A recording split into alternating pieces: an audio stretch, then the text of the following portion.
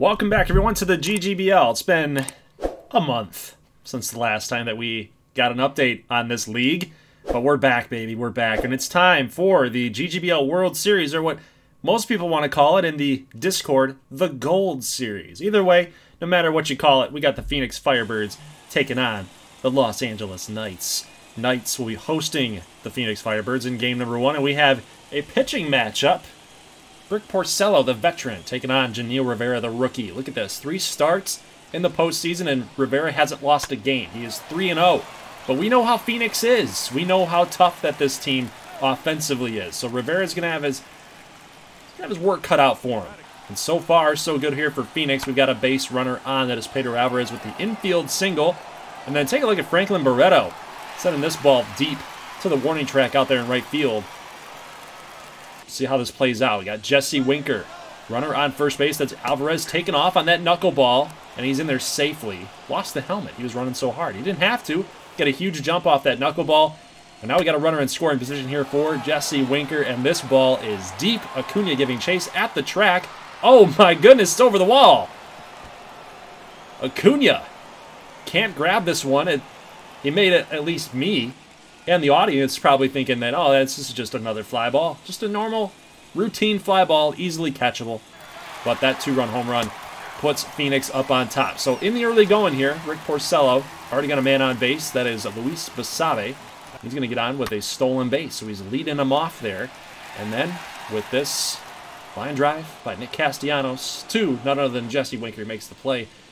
And that's going to be doing it for the bottom of the first. Bottom of second, Michael Conforto, who we know is always seems to come up with a home run in gameplay. Every single time that this guy comes up to the bat, comes up to the plate, comes up to the dish, he's always driving extra base hits. He's always hitting home runs. It's really tough to be out here to face off against Conforto. But Acuna will score on this knock.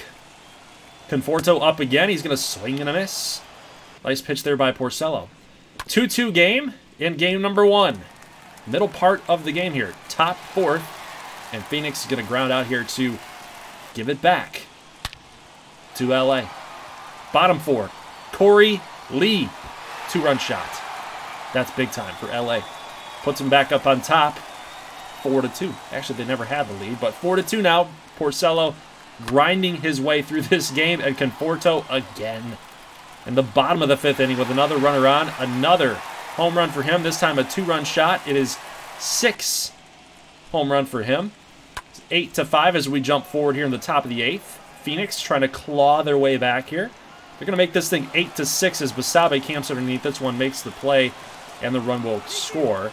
That is Barreto with the run score with the tag up. And now we've got Xavier Warren, the catcher, in the top of the 9th with 2 down. Yeah, we've skipped all the way to the top of the 9th. Phoenix, a little bit of a late charge here. We'll see what happens. They've got one more out to give up. 8-7, Jimenez strikes out Pedro Alvarez, and that is going to do it. So Janil Rivera hangs on to get the win here in game number 1. He is undefeated in postseason play. How do you like that? Overall, he pitched great. I thought he pitched great. Might not have had a ton of strikeouts, but, you know, for a rookie, I think he did all right. He took down Rick Porcello, man, the veteran. And against a pretty tough-hitting Phoenix Firebirds team, I think he did a great job. Box score, you can take a look at that, guys. We have Porcello only 2 strikeouts. Seawald actually came in and gave up, had 5 strikeouts. I shouldn't say gave up, but he did have 5 strikeouts on the day. Simming game number 2, though, LA wins that one by the final score of 5-2. And take a look at the score in the bottom of the 9th. Did you guys catch that? 3 runs for LA in the bottom of the 9th. So they won the game 5-2. You do the math. They won on a walk-off. So all the mojo is on the LA Knights side of things, guys. And they're up on the series 2-0. And as you guys know that have followed this series for a little while, and you kind of get an idea how we did things in the XBA, how we do things here, even in Royals, and even in this series when we had our playoffs in year number 1, how we like to do things is make sure that you play game 1, set the tone, simulate game 2, and, you know, here we are in game 3. You got to play that one, of course, because LA wins this thing, they can go up 3-0. And then, of course, in an elimination scenario, you got to watch that one too, right? So kind of get an idea how we do this. And hopefully Phoenix gets a W here. Rico Ramos, their youngster, their custom prospects. They want to get this dub. They got to do it in front of their hometown fans. They've got the 3-game set here coming up. So if you can reel off 3 games in a row, you've now got the advantage. You're 3 games to 2 at that point. You go back to LA. It's still going to be a tough test for them, but either way, Rico Ramos pitching well. Pitching really well. He's already got 2 strikeouts here in the top of the first. Let's go to the bottom of the first. Emerson Hancock already with 2 down, and Jesse Winker getting on base again. This guy just continues to rake every time we see him in gameplay. He's like the poor man's Conforto, I guess you'd say, in GGBL play at least. In real life, I would probably take Jesse Winker over Conforto, but this is GGBL talk we're talking about here. 3-2 pitch to none other than the man we're talking about, Michael Conforto. Rico Ramos shuts him down for the 3rd strikeout of the game. Still top 2. I think that was Kyle Seager. Rico Ramos throws him out. It is Kyle Seager, number 15 there. So Rico Ramos still pitching good. Man, he's shutting him down here in the early going. See if he can carry that momentum into the latter half of this game. Drew Mendoza, base knock all the way to the wall.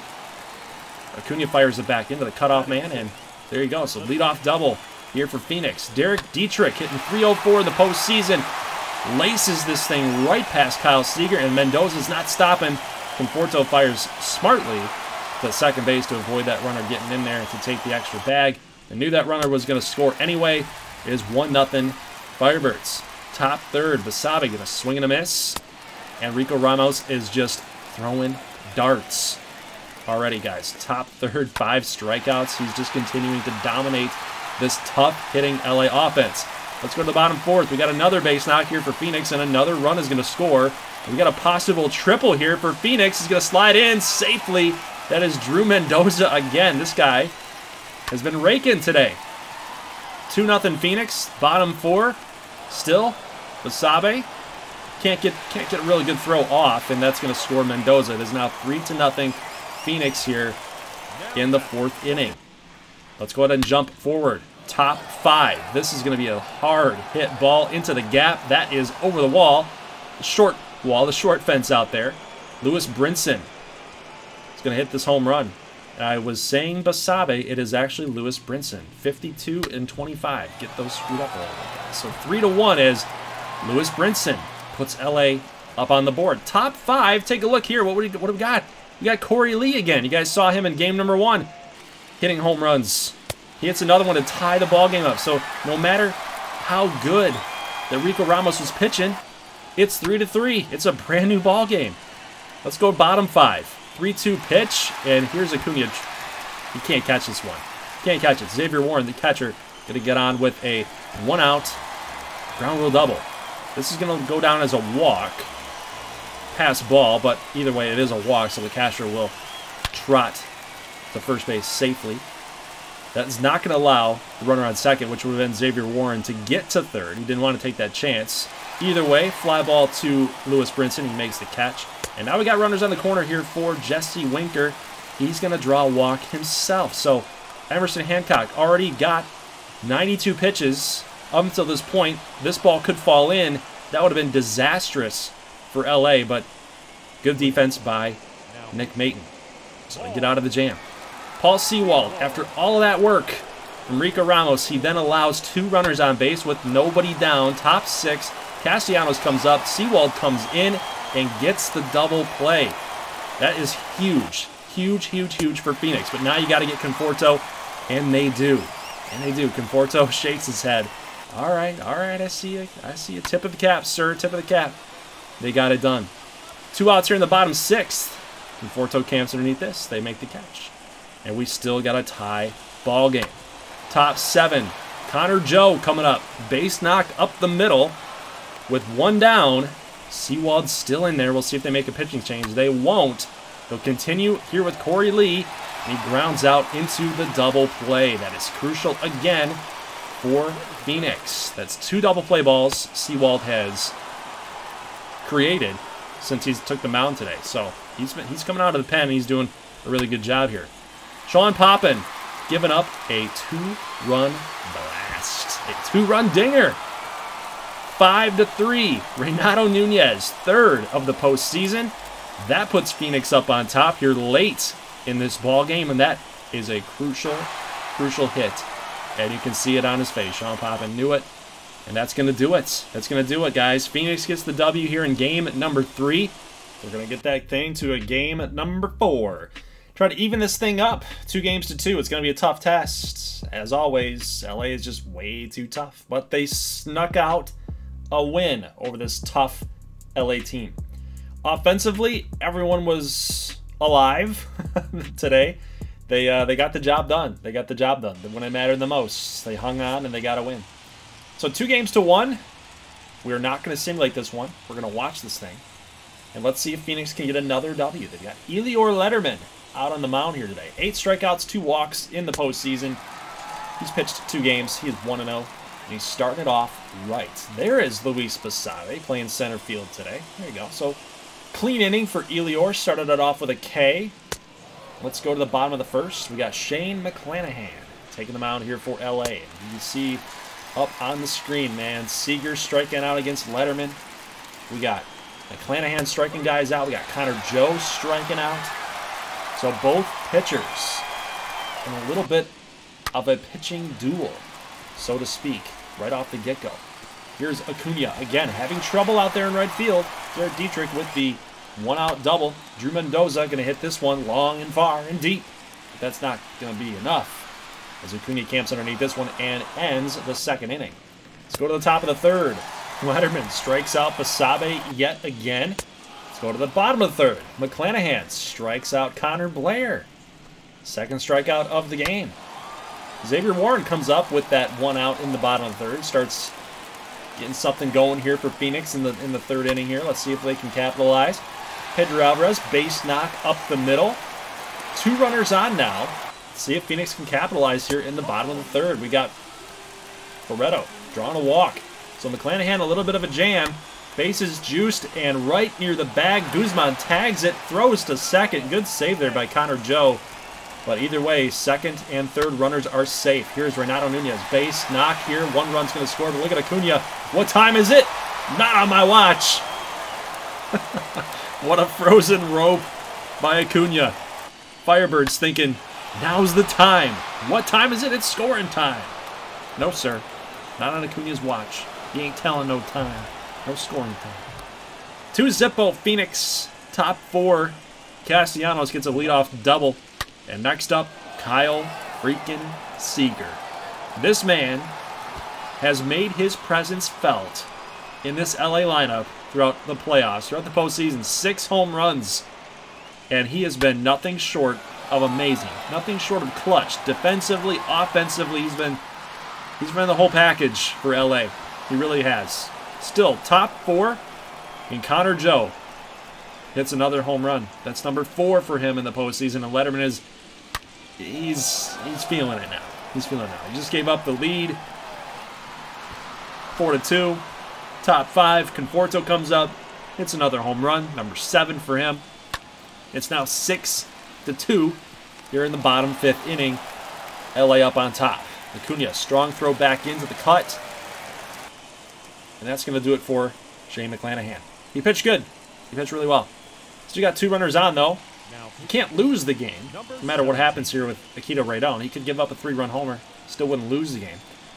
Could possibly get a no decision with a LA loss, but, you know, a lot of things have yet to happen. We got a ground ball here. Maton can't handle it. It's going to score the run. Phoenix clawing their way back. Acuna trying to dive for this thing. Can't get it. It's now 6-4. Josh Fuentes with a big ground rule double. Akito Radon, though, does strike out Drew Mendoza. Had himself a nice game last game that we saw. Game number 3. Connor Blair does strike out. Can't tack on any more runs. Acuna comes up in the top of the 7th, and this one is long gone. Winker looks up, can't get to this. Fans, you got to throw it back, though. You got to throw it back.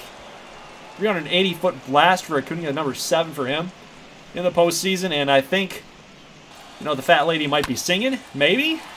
Just kidding. Jesse Winker says, let's get that run back, boys. 7-5 now. That was a full count pitch, by the way. You're not looking to hit a home run on a full count. You're just trying to get on base at that point. But either way, man, home run for Winker. It's now 7-5. Akita Raydown does strike out Derek Dietrich. And then next batter up, Josh Fuentes pops up into foul ground. And that's going to do it for Phoenix. Let's go to the top of the 8th. We've got Brad Brock in to pitch. And with already a runner on base, that's going to go all the way to the wall. That's going to score 1. As long as they can get this throw in, it's a good throw. But just not in time. Guzman will score. Connor Joe with the big knock. And then Corey Lee comes up clutch with another base knock. He's been hitting really well this postseason. Connor Blair gets a good throw in, but again, just not in time. In LA, yeah, they're laying the whooping stick on Phoenix at this point late in this game. It's already 9-5. They're allowing more base runners to get on. Make it 10-5 here in the top of the 8th. Bottom 8 now. There's a ground ball. Run will score. They'll trade the run for the out. Connor Joe makes that nice throw. It's now 10-6. Here's Ronald Guzman coming up in that top of the 9th inning, and he's going to send a deep drive to center, and Connor Blair looking up, giving chase. That one's over the wall. That's a solo home run for Guzman, number 2 in the postseason.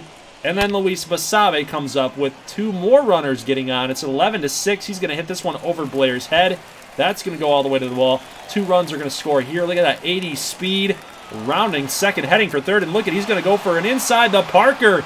Luis Basabe inside the park home run in the top of the 9th inning. And then Castellanos leans into this one for a 2-run shot.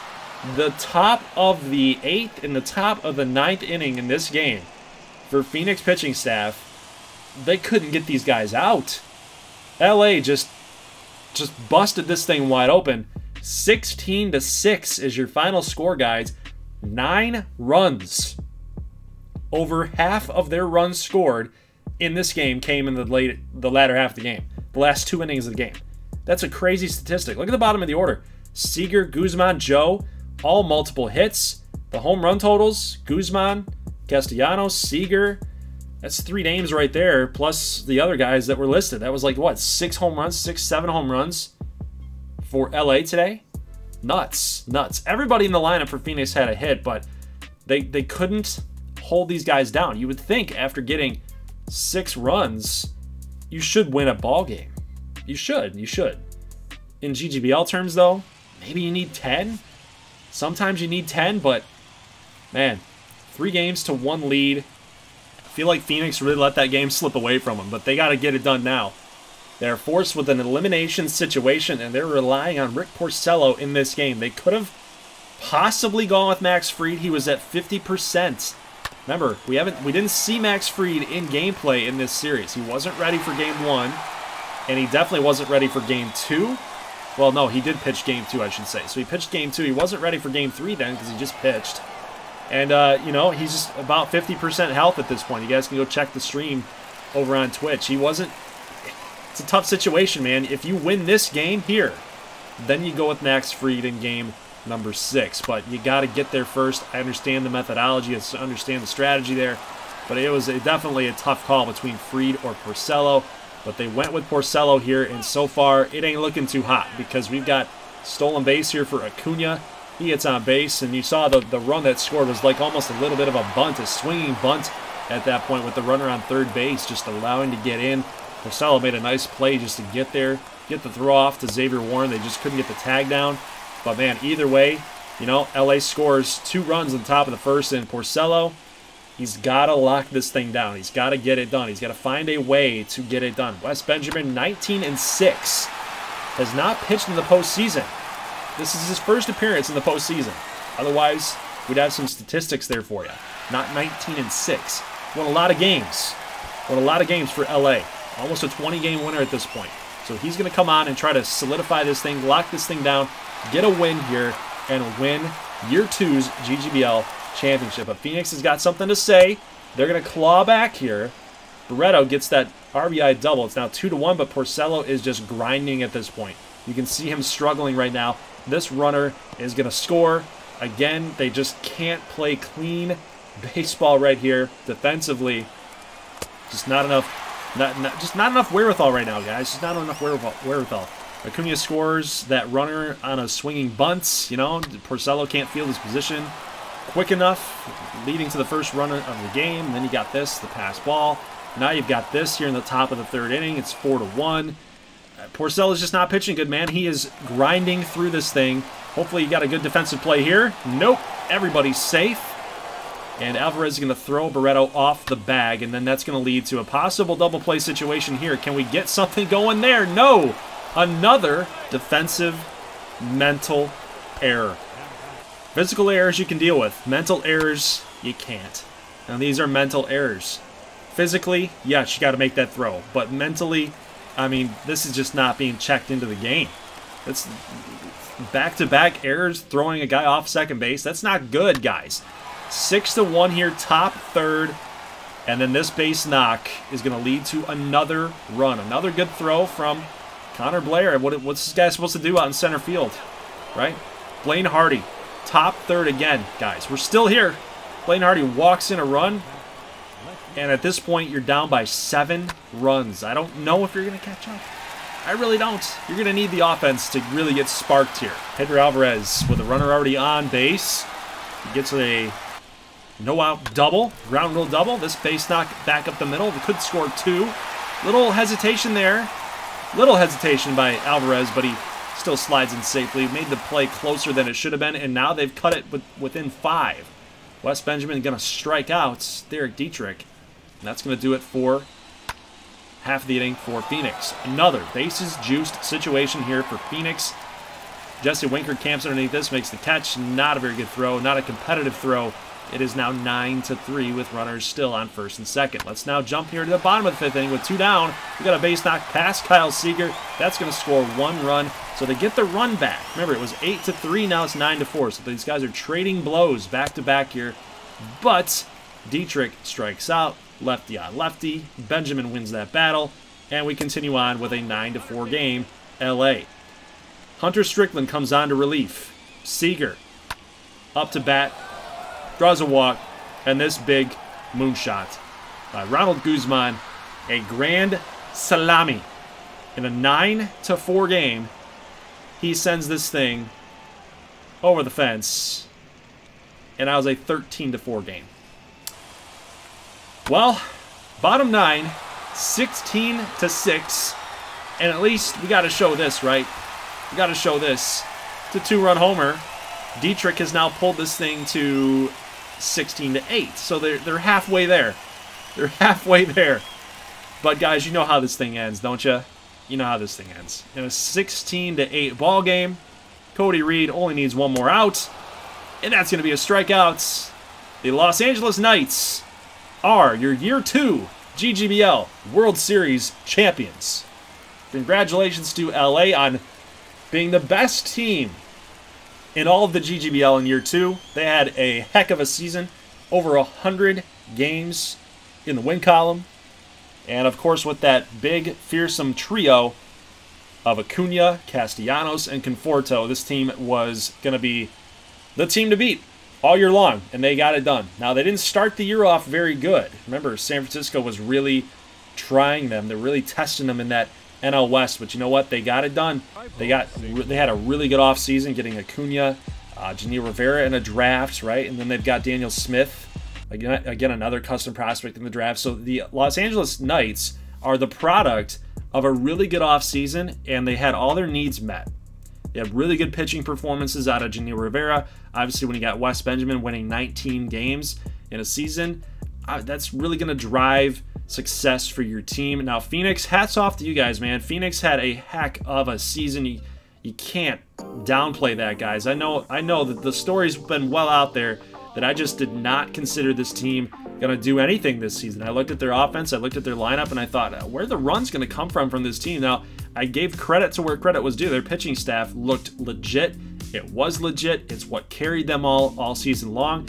And when that faltered a little bit, they had their offense to lean on, and they had a pretty competent and competitive offense all season. So hats off to Phoenix on a really good year, and I would expect them to be back. I would expect them to be back, not maybe in the GGBL World Series, but at least playing at playoff caliber level. Depending on what they lose in free agency, depending on what happens with trades and what happens with regression and progression. They got some old guys to consider on their team, of course, with like Castro and Dietrich and some other players that we've mentioned before. Kyle Seager for LA would be one to think of on the other side for LA. But yeah, I would expect both these teams to continue with playoff success. I think a lot of teams that we see up on the bracket have an ability to get back into the playoffs next year. But as we know, in the GGBL with the offseason, a lot of things can shift a team's fortunes. We saw that completely with a lot of teams that we see here in the bracket, of course, with San Francisco and Nashville and Las Vegas, Columbus. These types of teams, they did well in the draft and through trades and through offseason in general. So guys, that's it for year 2. We had a heck of a run. Now, I do want to update you guys on what the offseason is going to look like here. So in the last couple of weeks, last couple of days, I should say, I made my thoughts known about the GGBL, kind of what I wanted to do with it. I wanted to cancel it. I wanted to basically do year 3 as a simulation and just kind of let the CPU decide off-season things, and basically go through year 4, 5, 6, and do all this simulation stuff to kind of get the series wrapped up. And basically what I was trying to get across was, guys, it's just hard to explain, man. It's just hard to explain unless you're in my shoes about it. I don't think I can really do it justice, at least the explanation of it. It's hard to put in the amount of work for the amount of views that this series gets. Now, I know a lot of people out there might be looking at that saying, dude, it's 400 views, man. That, like, you could be getting 100. You could be getting less than 100, right? So you sound really greedy right now. But it's like, guys, if we were getting 1,000 views on this thing, it would be well worth the investment, the time investment to put this thing together. I don't think a lot of you guys know how hard this league is to run. You got 30 teams to manage. You got to make sure that the 25-man rosters are set. You got to make sure that the trade offers are fair, the ones you guys vote on. You got to make sure that the injuries are taken care of. You got to make sure that the minor league system is intact. The 40-man rosters are set. People aren't going into the Rule 5. You got free agency to worry about. Like, it's a lot, man. It is a lot of spot checking. A lot of T's to cross, a lot of I's to dot, you name it. Like, if you've ever done this type of thing, you kind of get an idea of how difficult this really is. So when I'm talking about the time investment that goes into this series, that's where I need the payoff. I need the payoff to kind of counteract that, kind of balance that, making the time feel worth it, right? So I don't mean to sound greedy. I don't mean to come off like I'm slapping you guys in the face, the ones that are here actually watching this thing, the ones that are really invested into this thing. It means a lot that you guys are still out here supporting the series, but you kind of got to see it from my perspective. It is very tough to understand that the amount of work, while the work is happening, while the editing is happening, while the commentary is happening, and while the grinding to record these videos and get gameplay and get all the teams' lineups and rosters set, it's hard to know while you're doing that this is only going to amount to 400 views. That's all you're going to get. It's just a constant reminder in the back of your head. So how we're going to do this moving forward is I posted this community vote form up on a video, and I've then not allowed any more responses. So we're stuck at 37, and here are your results. So through 37 responses, you guys want one video per week. That's going to be a regular season upload on YouTube, a highlight reel video. We're going to have like 3 matchups throughout a month. So basically, when we talk about an April matchup, we'll show one game in April, we'll show another game in April, we'll show the 3rd game in April, right? And then we'll show a game of the week on Friday. So really, you get 4 games total, but 2 videos total. So you get 1 regular season upload, and then you get a game of the week that you guys will vote on a Friday. Okay, so that's what you guys voted for. So 21 people voted for that out of 37, so that's going to win the vote. Now for the format, this one was a little tough because it was really close. Only one vote separated each thing. So what you guys want is you want me to choose the matchups, and then you guys are going to choose the game of the week. So that's how that's going to work out. So you guys get to have a say in what game you want to see. Now, as far as the platform, where do you want to see the streams? 73% said YouTube. Only 27% said to stream it on Twitch. So we're going to stick it back over to YouTube. So no more Twitch integration here for GGBL. The desired YouTube video length, you guys were all about 15 to 20 and 20 to 25. So really 77% of you said keep a GGBL upload between 15 and 25 minutes. I can do that. I can do that. With 3 games to show, I can do that. Maybe I can sneak a 4th one in there, plus a game of the week. You know, maybe I can be flexible on that. But that's how this is all going to work for the GGBL moving forward. So basically, the objective was to lessen the workload, lessen the editing load, lessen the amount of time that it takes for this league to operate and for this league to run. Now, I think after we get the All-Star break finished up, I think we can move a little faster. So once we get away from July, I can start doing like, I can start finding matchups that make sense, that get us to the playoff race a little bit quicker. We can start getting in the playoffs a lot faster, because that's really what it comes down to, what you guys want to see, right? So regular season is fun to create the storylines and build that stuff up, but the playoffs is what you guys really want to determine. I mean, that's what we're doing this for, right? We want to see a winner. We want to see who's going to win the whole thing, and then move into the offseason to start building teams up again. That's where the excitement comes from, in my opinion. The offseason, playoffs, offseason, what moves are being made, where players are going to go, that stuff, right? That's what creates the drama. So that's how we're going to operate the GGBL. I just wanted to keep you guys updated on this. Now, as far as the off-season goes, the off-season is going to work a little bit of the same way that we did in the past. So the off-season is going to work in phases, just like we did last off-season. So off-season phase number 1 is kind of a preview. So you guys get to vote on what teams are going to get a new jersey, a new uniform, and what teams are going to get new logos. You guys also get to vote on what teams you think are deserved of getting a new stadium as well. So last year we had 2 new stadiums. This year we're going to only have 1. I definitely want to give Philly their new stadium. They didn't win the vote, but I wanted to give them a stadium. But I'll have that form up for you guys in off-season phase number 1, that video for you as an off-season intro. We'll also see what MLB players are going to be coming over to the GGBL for year number 3 as well. So guys, that's going to do it for this video. Letting you know in the off-season intro video that's going to post next week, we'll talk about a lot of things. We'll talk about the voting, we'll talk about the free agent list, we'll talk about what players are coming over from the major leagues, and we'll talk about the live stream format for the wheel spin for free agency and the wheel spin for the custom prospects. So guys, it's going to do it. Leave a like if you like this thing. Again, congratulations to LA and congratulations to Phoenix as the runner-up for year number 2. I'll see you guys in the off-season introduction video next week. As always, thank you for watching, and peace.